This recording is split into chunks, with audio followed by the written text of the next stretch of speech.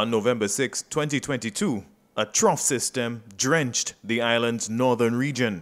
The torrential downpours triggered flash floods and caused land slippage. Floodwaters swept away vehicles and invaded homes and businesses. The rushing floodwaters turned debris and improperly disposed solid waste into torpedoes, damaging property and impeding roadways.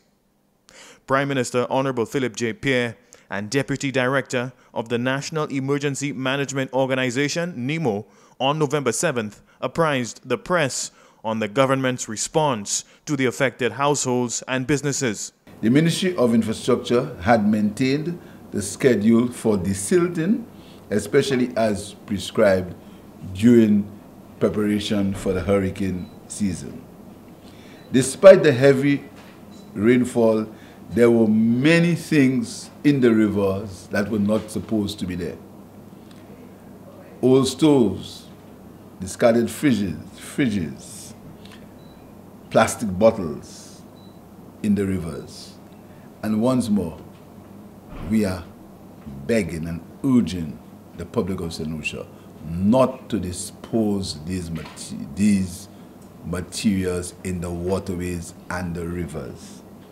The trough dumped about 6 inches of rainfall in Rodney Bay, Grosole. About 4 inches of rainfall was recorded in the Forestier area, and more than 3 inches of rainfall was recorded at the George F.L. Charles Airport in the capital. The waterways, too many incidences of clogged waterways because of garbage.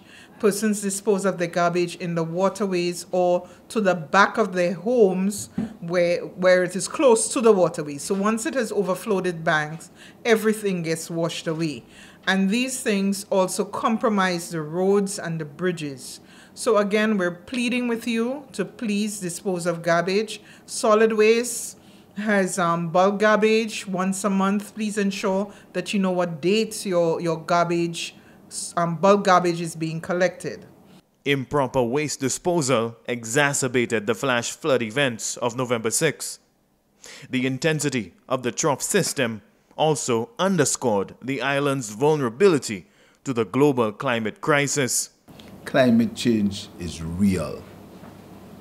These weather events are going to be more frequent and more devastating. In a meeting of national security ministers in London, one expert is predicting that climate change is a threat that can only be compared to a nuclear disaster. That's how real climate change is. Damage assessments by the Infrastructure Ministry and NEMO will continue. Fortunately, there was no loss of life associated with the November 6 trough. From the Office of the Prime Minister, Rihani Isidore.